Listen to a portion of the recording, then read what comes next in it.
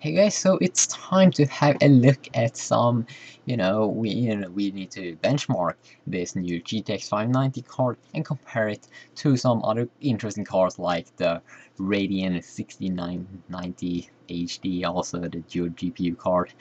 So yeah, we have a war here. So the test system that these guys were using, just so you know, was an Intel Core i7 920 overclock to 3.70 gigahertz, and then also X3 2 GB of G.Skill DDR3 PC 12800 CIS 99924 Asus P60 Deluxe Intel X58 OZZ, I'm not sure how you say OZZ ZX series 1250 watts. Yeah, damn that. This is some, this is a sick, some sick specs that they used. They use a SSD drive. They use Gigabyte Radeon 6970. And they use the 6990, and they use the Radeon 5970, and they also use the HD 6970, the GTX 590, GTX 580, and the GeForce GTX 570. So the program that we are going to take a look at is obviously the FutureMark benchmark, the 3D Mark 11, the Pro Edition. So some software that they used also was Microsoft's Windows 7 Ultimate 64-bit. They used Nvidia ForceWare 267.71, Nvidia ForceWare 267.24, AMD Catalyst 11.2, and AMD Catalyst 11.4 preview. Okay, that kind of like sounds boring, but let's have a look at some future 3D Mark benchmarking performance in the 11 Pro Edition.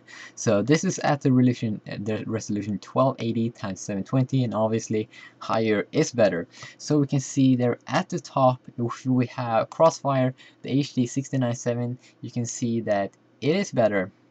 It is, it's one of the top dogs there. So that's very interesting. We can see that then we can see that the Radeon HD 6990, the dual GPU card, is better.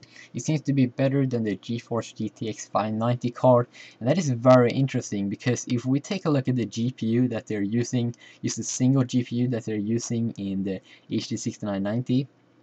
That is basically the GPU that they're using is the same one that you can find in the 6970, and the GPU that the GTX 590 card is using is the same one as you can find in the GTX 580. So we could clearly see here down here that here you can see that the Nvidia Asus GeForce GTX 580 it's better than the 6970.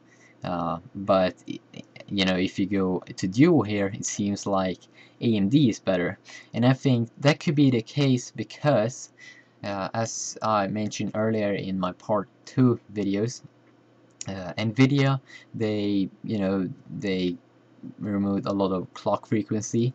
They removed 21% of the GPU when they made this dual GPU system on this GF110 GPU. So that kind of sucks that they removed it. Sucks a lot of life out of this GPU.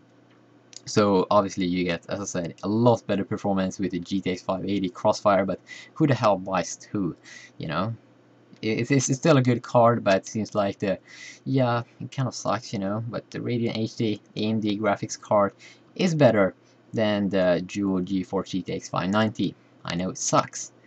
Yeah, because I have Nvidia as well. Also, you can see here on the test when they use the high resolution 1920 x 1080, you can also clearly see that the Radeon HD 6990 it's a little better. It's a little better, but we should also remember that the GeForce GTX 590 it's a lot cooler and it doesn't consume that much power. It just a little less than the Radeon HD 6990, and it's a lot quieter, so you can't really hear it.